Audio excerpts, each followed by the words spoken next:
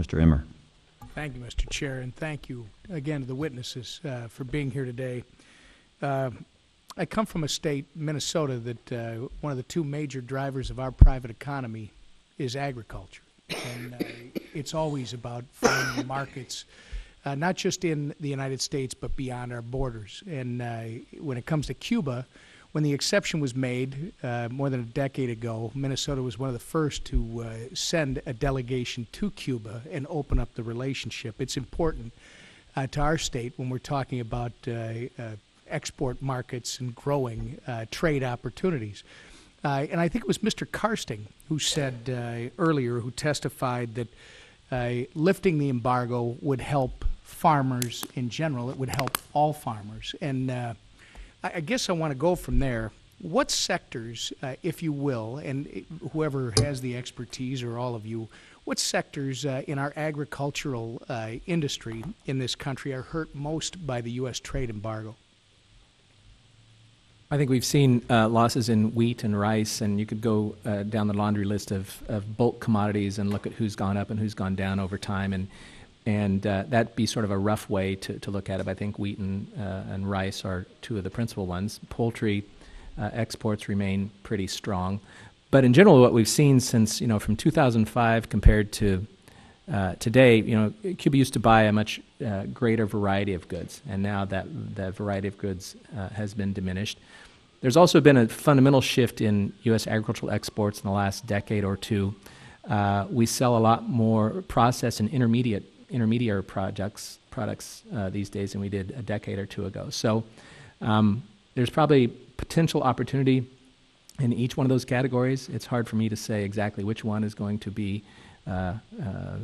which one is going to shine. Ask me in 10 years, and maybe we'll have some good numbers on that. What are there anything, and maybe again, I don't know which one of you this is most appropriate for, but we've talked about or you've testified to what the administration has done. There might be an argument if they're within their authority or not. But is there more that can still be done, you believe, without congressional action to open up the Cuban marketplace? I think the authority within my agency, where we would go now, does require action by Congress. Our principal export promotion programs that I've mentioned before, we can't use that as we can't spend a single dollar on any sort of export promotion. So, we would love to be in an environment where we have a little more on the ground intelligence in country. And when I say intelligence, I mean our ag attaches, those sorts of things. At some point, we currently run all of our Caribbean operations out of an office in Miami. So we will see what that take it one step at a time.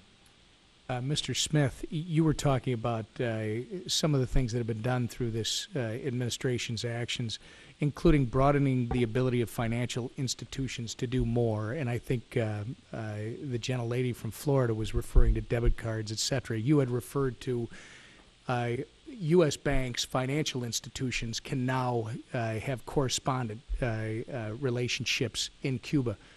How many of those exist at this moment? Has that started already? To my knowledge, there's only one financial institution that's opened a correspondent account in Cuba. I think when you have Cuba is one of our toughest sanctions programs. The variety of requirements that we have under our sanctions and the penalties that we impose for violations, and most people are aware of the major penalties that we've instituted when we find that a financial institution has run afoul of our sanctions, lead banks to be very, very cautious. And so I think if you ask me what my expectation would be, is that until there is a greater interest for the bank, until there is more trade or interest from big American companies, you'll have banks that are very cautious about getting in until the profit is greater for them.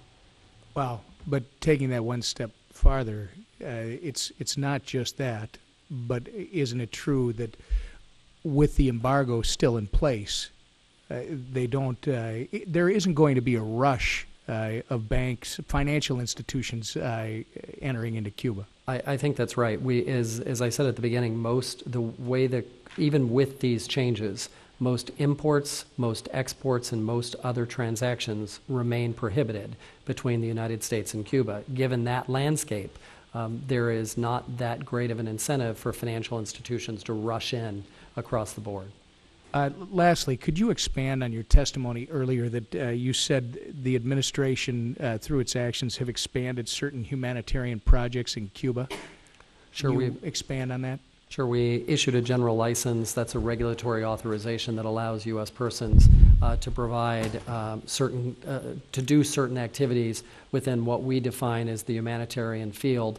Within the humanitarian field, we define what we mean by that. So it may be certain medical or educational or other types of projects, including certain microfinancing type activities. And we also authorize in that area more remittances in an unlimited category where we might have restrictions in other categories. So we've been working in that area. We also allow travel for that purpose as well.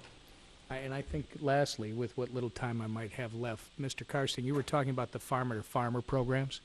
Can you, for people that are here, can you tell us how do those work? We do a number of sort of educational exchange programs, and farmer to farmer can be one of them. Often when we send trade missions overseas, U.S. producers will go and accompany their sales executives, and that turns into a de facto farmer to farmer exchange. We also have two other programs that we administer. There's the Normandy Borlaug Exchange Program and the Cochrane Exchange Program. The Borlaug relates more to graduate level PhD research exchanges. The Cochrane program deals with a lot of very practical on the ground, sort of this is the way you manage cold supply chain, any number of sorts of things. So we do exchange programs around the globe, but obviously not with Cuba unless there's a change in the law. Okay, thank you. I yield back.